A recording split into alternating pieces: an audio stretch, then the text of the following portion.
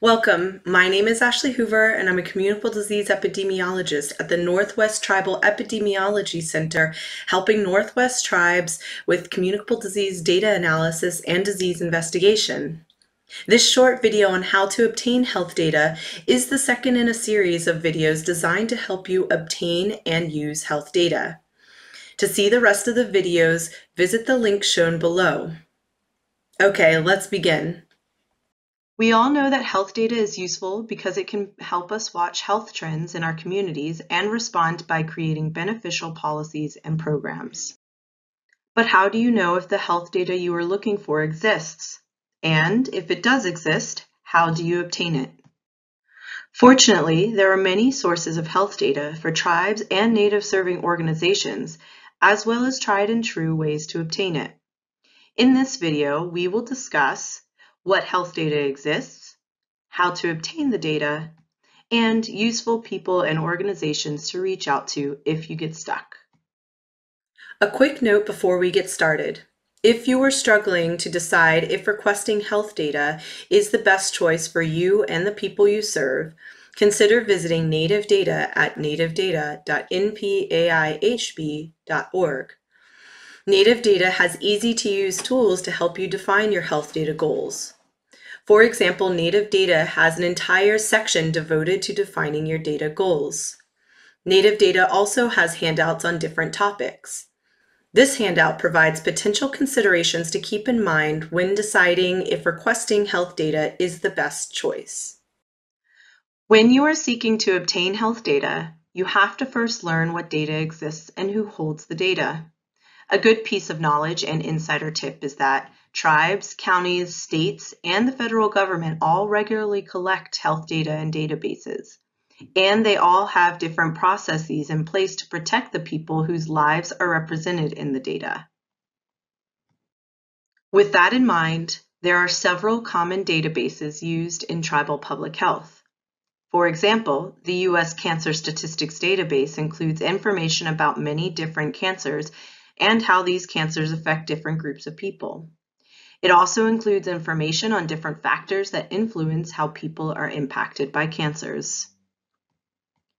To learn if the data you are looking for exists, click on the link below to read this handout from Native Data about common databases in tribal public health.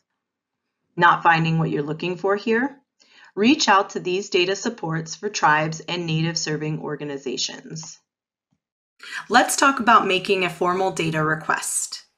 Tribes and native serving organizations who want to use data from state, local, or federal entities often need to make a request to access the data.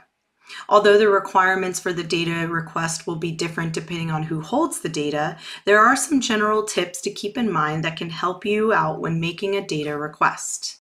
Be clear about how you plan to use the data. When you reach out to someone to request data, they will want to know how you plan on using the data. Be sure to clearly describe your data request. If you are new to this process, consider completing this worksheet before making the ask. Communicate whether data will be used for public health practice or research. One common question you will be asked when you make a request for data is whether you plan on using the data for public health practice or for research. Public health practice includes when data is requested and used by a public health authority, like a tribe or their authorized partner, to prevent or control disease or injury, or understand and improve the health of a specific population or group. Here is a table that can help you decide whether you plan on using data for public health practice or for research. Take a moment to read the table. As you can see, generally, when data is used for public health practice, the potential benefits and risks from using the data impact the community and individuals who shared their information. With research, on the other hand, data are used to contribute to knowledge that will benefit those beyond the community and individuals who shared their information.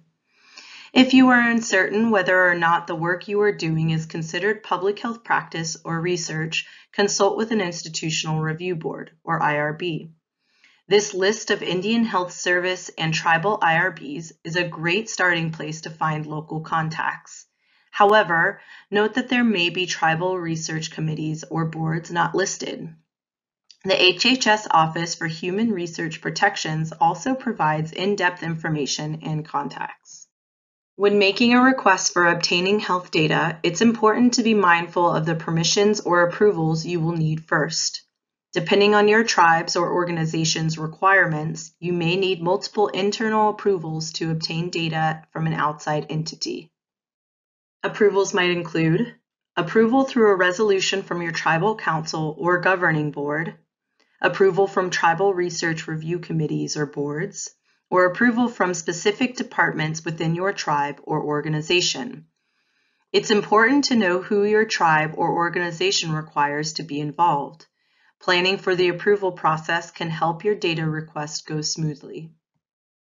The process of obtaining data from an outside entity can be long. Make sure that you have a good understanding of both your own and the outside entity's timelines.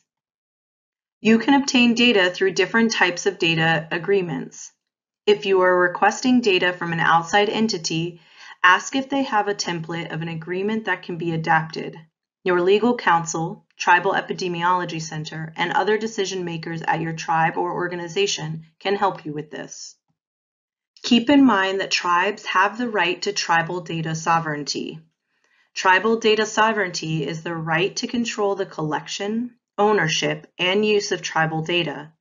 Principles of tribal or indigenous data sovereignty can apply to data on American Indian and Alaska Native people off tribal lands. Tribes and some Native serving organizations also have a public health authority status. Legitimate data sharing agreements and partnerships support tribal sovereignty, data sovereignty, and public health authority. To learn more about tribal data sovereignty and public health authority status, click the links below. After learning about the process of obtaining health data, you may find that the data collected by outside agencies do not meet your needs. When this is the case, you may consider collecting your own data. Got questions? Don't know where to start? Consider connecting with the Northwest Tribal Epidemiology Center or the tech that serves your region. Techs are a great resource when it comes to health data. Not only can they help you with obtaining data, collecting your own data, and analyzing and interpreting data, they can also help you translate your data into action through creating strategic plans, developing data-driven policies, and creating effective presentations and reports. You can learn more about techs at www.tribalepicenters.org. If you are a member of a tribe in the Pacific Northwest and you need data services, contact the Northwest Tech at NPAIHB at npaihb.org. If you are outside of the Pacific Northwest, visit the Tribal Epicenter's website to find contact information for the tech director in your region. Thank you for taking the time to listen to this video. If you have any additional questions about obtaining health data or would like to see examples of how others have obtained health data, visit Native Data at nativedata.npaihb.org and click on Obtaining Health Data, or contact your local tech. To see the next video in this series on interpreting health data, click on the link shown to the left.